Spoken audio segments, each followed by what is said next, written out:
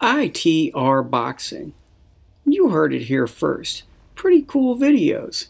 And I heard they're also in HD. ITRBoxing.com.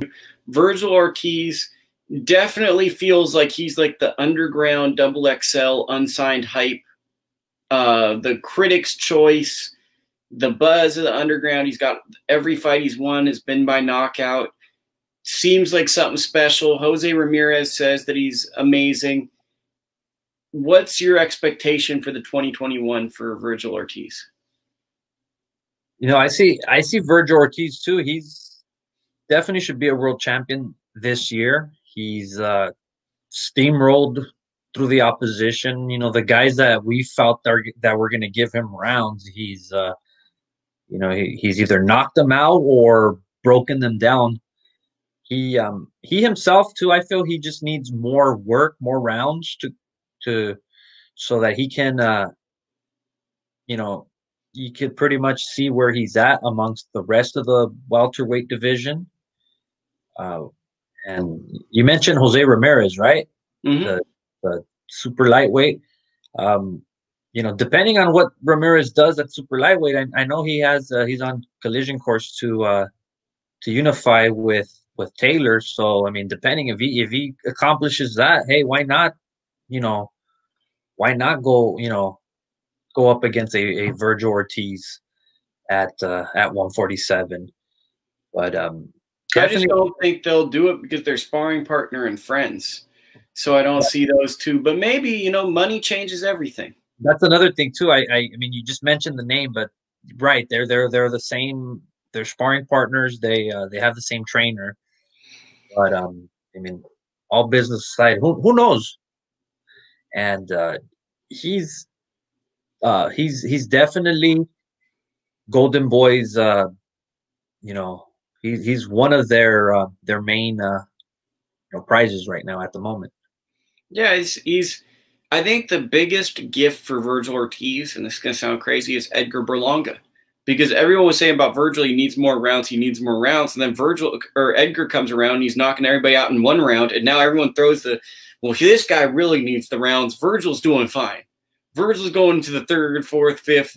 And I feel like it's funny how that burden we were throwing on Vergil is going to probably completely not get thrown on him as much, while Edgar Berlanga is now knocking everybody out in one round. Well, Berlanga's exciting. Don't get me wrong, but I don't think he's nowhere near Ortiz's class right now. I feel he still has more rounds to go. Vergil, same thing. I mean, he doesn't have that many rounds, but in terms of experience with opposition, Vergil is overall the better fighter. But hey, why not? That'll be a slugfest. The chat has a question. Vergil Ortiz should be fighting that guy Boots, and that by that guy Boots they mean Boots Ennis. What are your thoughts on if he fought Boots Ennis? Be an interesting fight. Boots Ennis, very, very good fighter. He just fought this weekend, if I'm not mistaken. So that's the only thing. The only thing anytime you mention a fighter that's who's he promoted? He's with PBC. B&B Promotions. We're little Cameron Duncan. Him and Brandon Lee are the Cameron Duncan fighters. Cameron Duncan, okay. Cameron Duncan, that's that manager, correct? It's the manager of a lot of fighters in the past. Terrence Crawford, Tim Bradley, Jesse Vargas. Rios, okay, yes, okay. I mean, yeah, if the opportunity presents itself, why not? He's overall, he's had more rounds. He's had there's more. We've just seen a lot more with the rounds. But Vergil, he himself he's just knocked everybody out. So it'll be an interesting matchup to see where each guy is at. It's sort of like a crossroads. Whoever wins goes on to bigger, better things.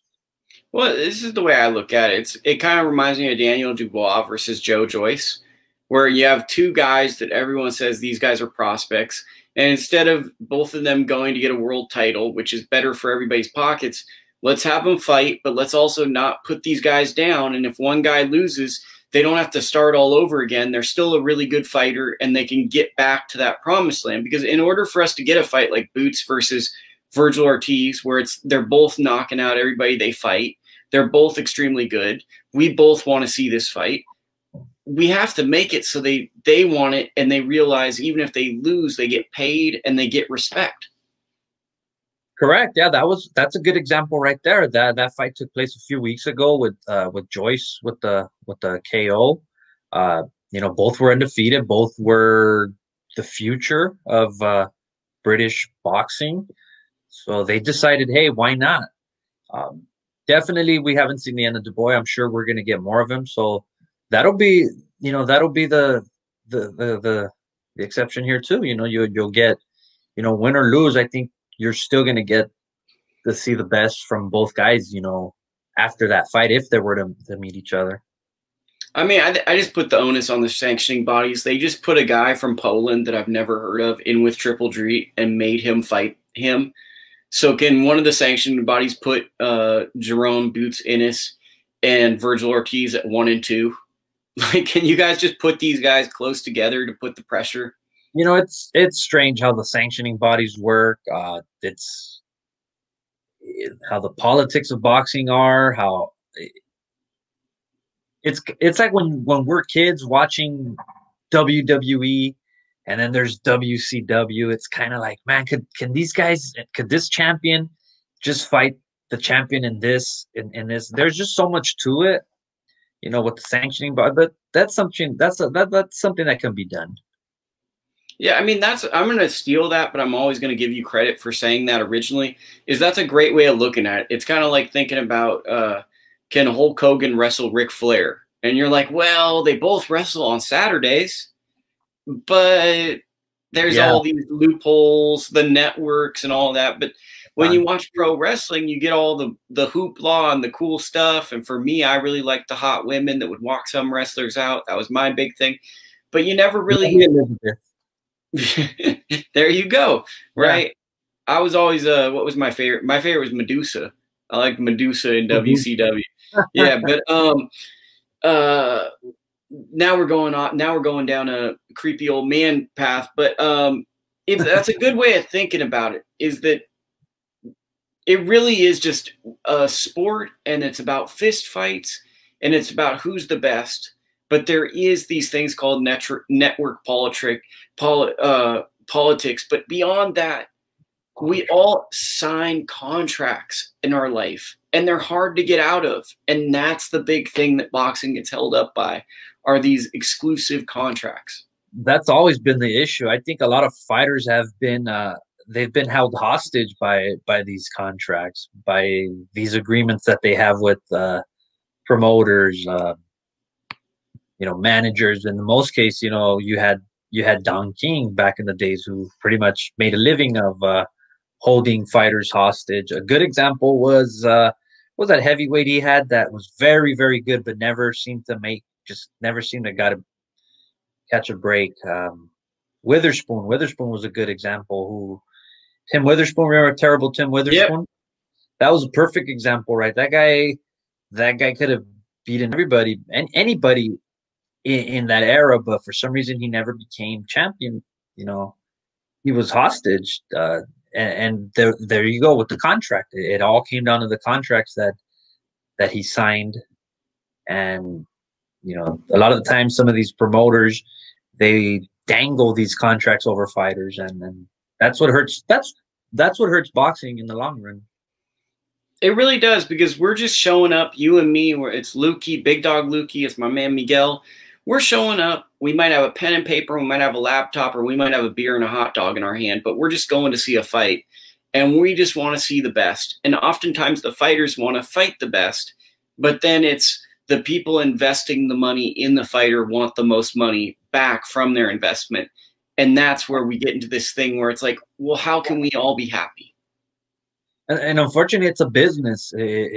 Boxing is a business. The boxers are like the product.